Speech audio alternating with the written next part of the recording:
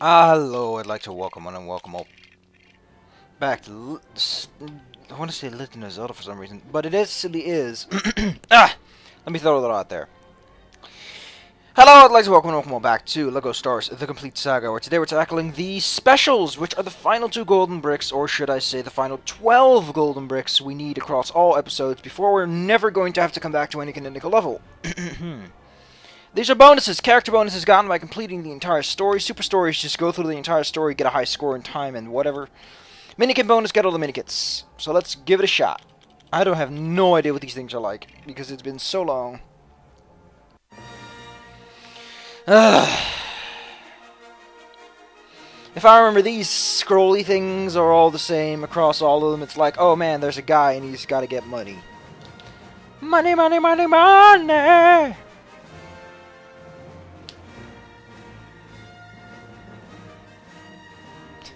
Daily life goes on across the galaxy. I like how they're trying to squeeze this in canonically. That's just curious.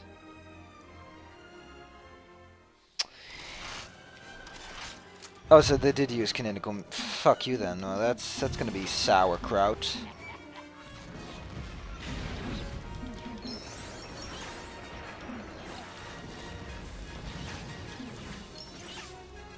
Holy shit, it's purple studs! Okay, so, we can turn on extras. Yeah, but yeah, we can't turn on, yeah. We can't turn on anything that makes money happen. But you know what, let's do this MLG Pro legit. The idea is that you're trying to get 1,000,000 studs in, I think you only get the...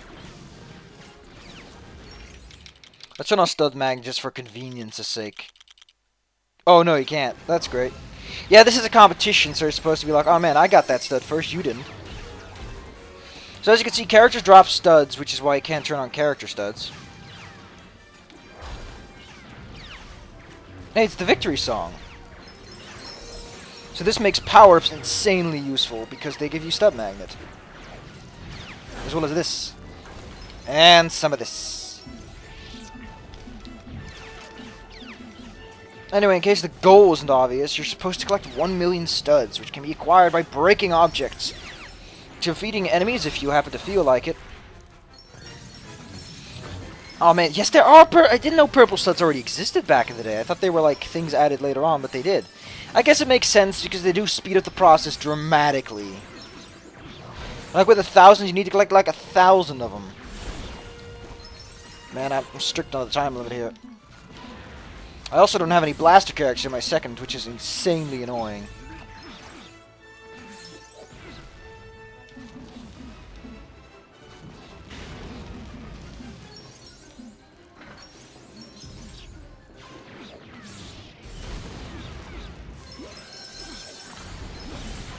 Yeah, those power-up spheres are definitely the way to go.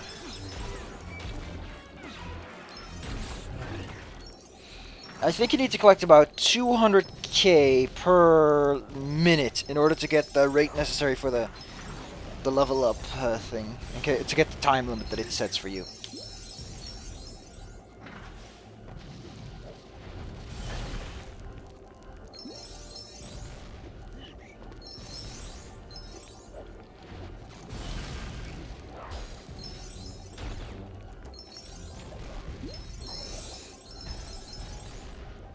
Go and sneak those in. Don't think that just because I'm doing good now means I'm gonna keep doing good. Like, this is a scarcity race. At some point we're gonna run out of studs in this area. We're gonna have to move to a new section of the level.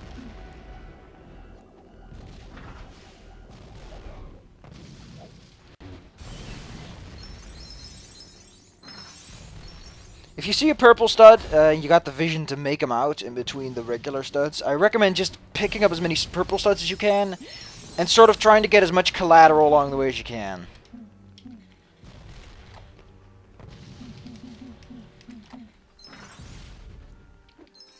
I really hope that he's going to stick with the bounty hunter, because bounty hunters are really useful since they can blow up silver things.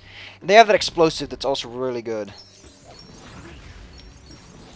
So yeah, with 5 minutes, this video is going to be nice and short for once.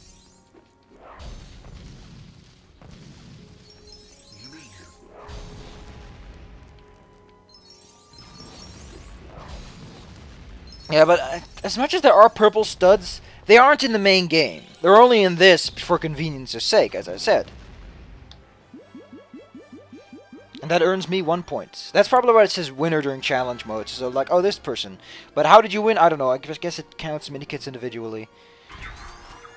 Yeah, you gotta set a new best time. That's pretty nasty, actually. Because the time limit, I think, is always 5 minutes, which means you have to get 200k per. And luckily, they're not that big of levels. They're not, like, massive and sprawling. If I remember, they're just sectional areas. Pretty easy. Okay, so he's still the robot guy, which gives me a great advantage.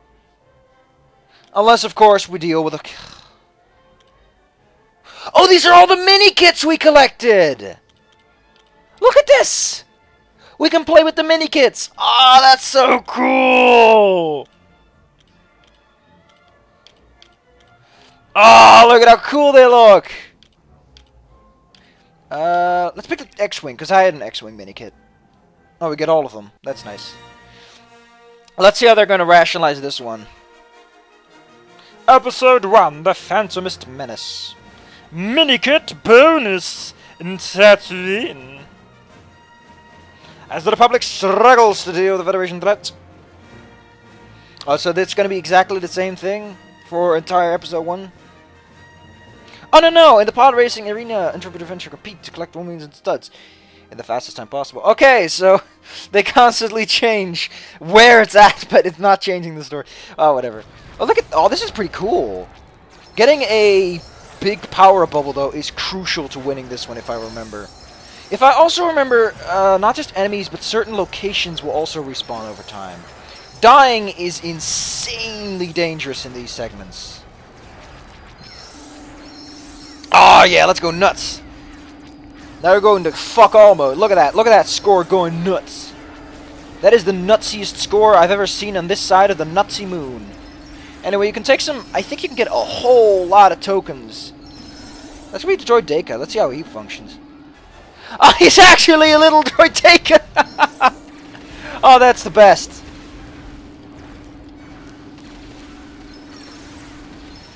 Where do we find torpedoes at? Oh, probably down here. Are torpedoes drops? Are you supposed to kill enemies to collect those? Could be.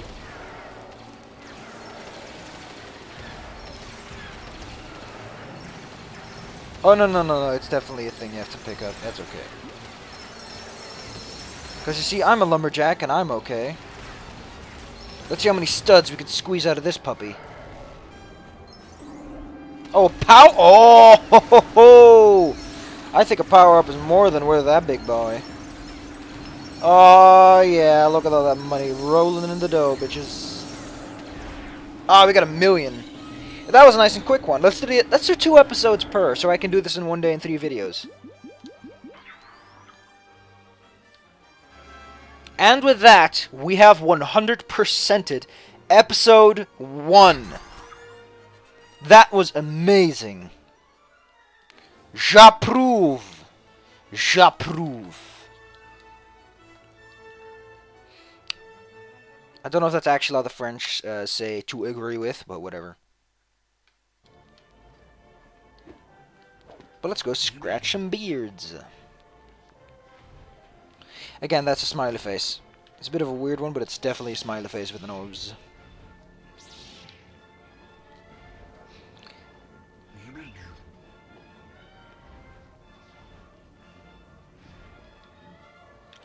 Start with the character bonus on Geonosis.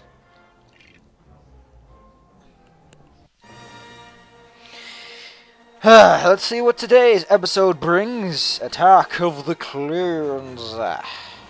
Character bonus on Geonosis. You know, I feel sorry for the Germans, because their copyright laws are so strict that on a consistent and constituent basis, my videos get blocked because of all the music, which is kind of sad.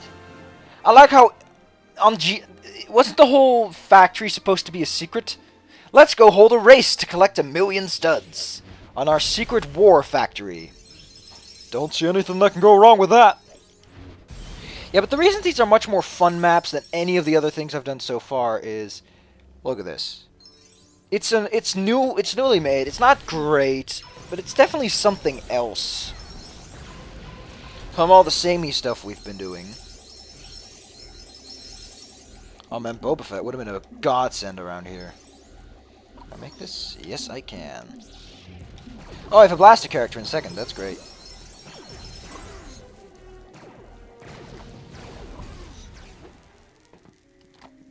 Oh! Yeah, we got a nice early lead. Let's hope we can keep it.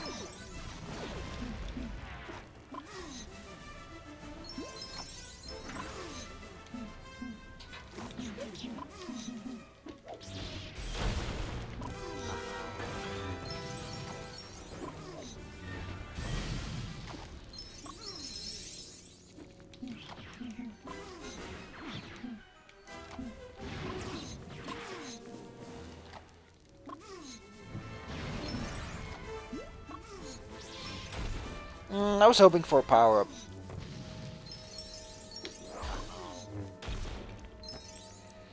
Do you know what they say? Can't win them all.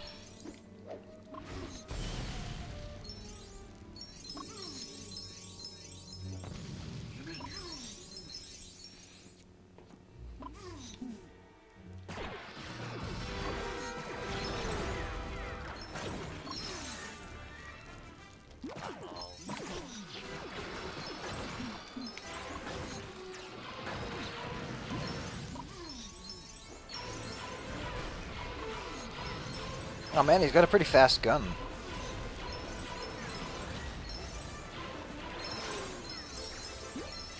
You wanna bring it, boy? I think you bring it to the table, boy. Boy, boy, boy, boy, boy.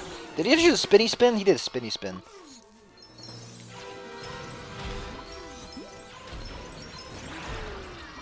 Also, his gun does double damage, which is just amazing.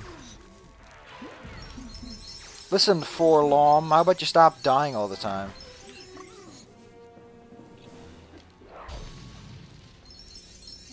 You're bringing down my tally.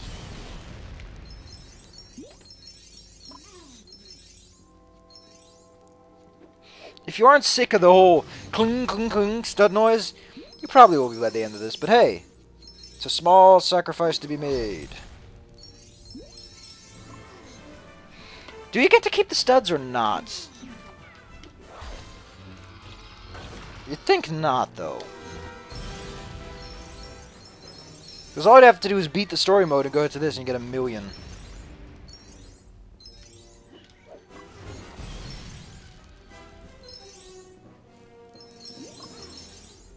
Oh, man. And 1,000,000 studs. Like I said, the levels are simple, but I don't know. It's a lot more fun to just go around smashing things and making money. You know what? In the next video, I'll turn on the cheats just to make it a little more fun. Because now it's just, oh man, I'm walking around at the speed of sound. I'll turn on regenerating hearts just to make it a little bit more simple, a little more interesting. Maybe add explosive blasters and force grapple. Ooh. There's a lot of fancy stuff I can add. But let's just focus on the next episode bonus. Minikit Cursant. Go to the Republic Cruiser, default vehicle, and pick them all. Where are we having fun today is the question that everyone wants to know. Do you know? I don't know. He doesn't know. Can someone else ask the question, please? Oh man, the top of my controller is being all wonky and all bent. Ugh. And I gotta pee. On the city planets of Cursant. Yeah, because it's every planet has exactly one climate. That is how science do. In case anyone asks, why are there TIE fighters in Cursant? You don't exist yet. Canonically speaking, you need to get the fuck out of here. Can I fly over this, or is this like folly stuff? No, it's not folly stuff. Just something they tend to do. It's like, oh man, let's make a random folly hole. Despite the fact that you're in a plane, and you're flying around at the speed of sound. Man, I wish I had a rainbow to follow.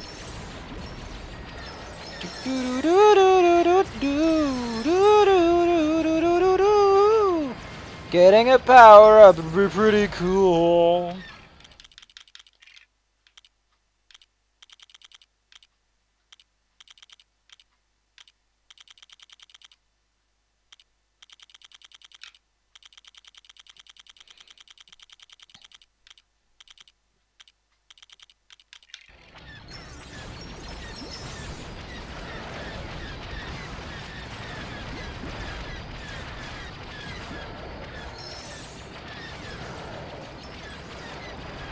Holy Bajingo, man, this is near impossible. This is just pure chaos. But now it's becoming pure and utter money grabbing. Money, money, money, money, money. Should I say money, money, money, money, money, money, money, money. There's money to be made in this yonder wood. I thought I could. The little engine that could. In 2 short chapters. There once was a little engine that thought that it could, but it could not, for it suffered from type 1 diabetes, and thus was forever cursed to not could.